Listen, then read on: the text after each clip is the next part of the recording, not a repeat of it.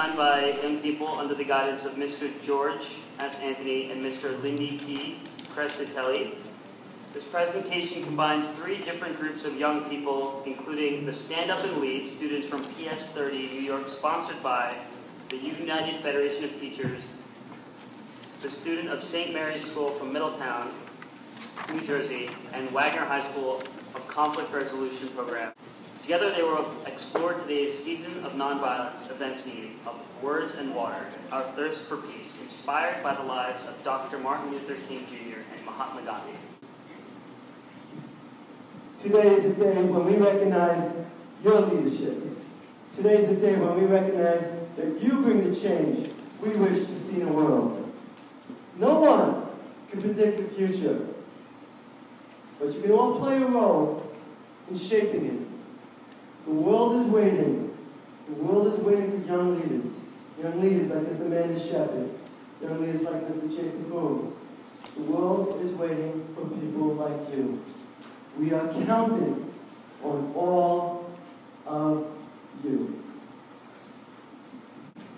The young people here today wanted to take a second to thank everyone responsible for giving them the opportunity to present at the United Nations World Headquarters. So thank you so much. Their ages range from elementary school all the way through high school. So it's a really combined group of young people from all throughout the tri-state area that we're thrilled to be working with. Please give them your full attention for the program that they came up with based upon what they've learned in our program this year. Without further ado, give them your listening and they'll give you Words and Water, Our Thirst for Peace.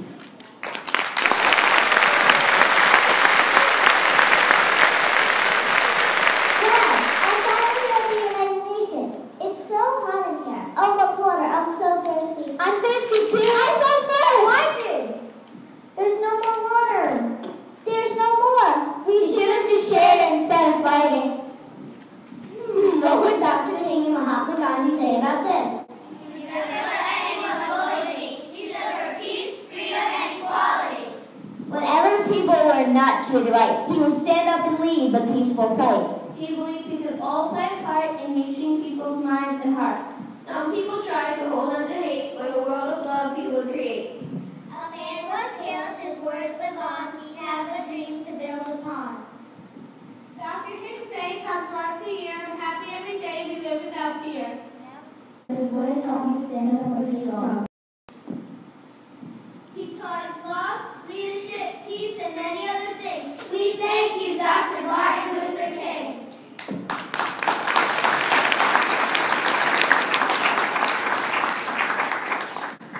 Mahatma Gandhi said, I offer you peace, I offer you love, I offer you friendship.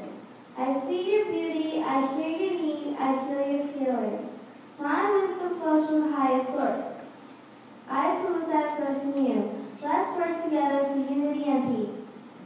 As Mahatma Gandhi also said, be the change that you wish to see in the world. This means if there's a problem in the world, you could be that change. Can you be the change? Could all of you? Yes! In Stand Up and Lead, Mr. Anthony and Mr. Crescitelli told us about a time when 2 people really struggled over water. Our dad was Israeli and Tony was Palestinian. Our dad walked up to Tony and said, I have a water bottle and I know you're thirsty. You can have any water at all. So Tony said, okay, I am thirsty. We're not going to struggle. But when we struggle, water bottle's going to go up in the air and onto the floor. We no water for any of us at all. Throughout this year in Stand Up and Lead, we also learned about a win-lose situation. We also learned about a win-win situation, when everybody in the situation benefits.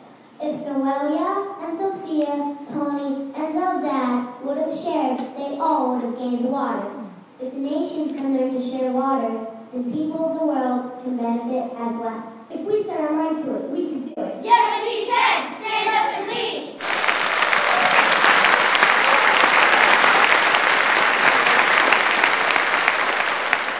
The situation concerning water is bad, and it's not getting better. This is what we're up against. In the 20 seconds it takes me to say this, a child has already died from water-related disease.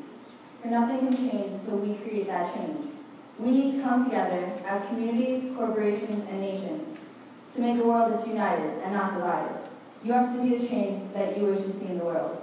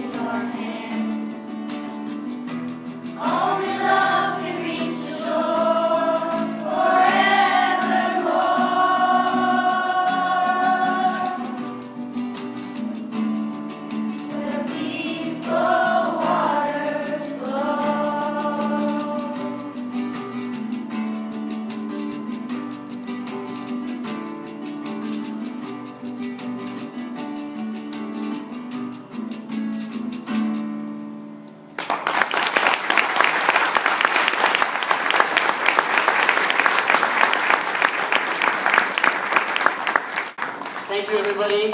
It's been an awesome experience sharing with all of you for the Season for Nonviolence.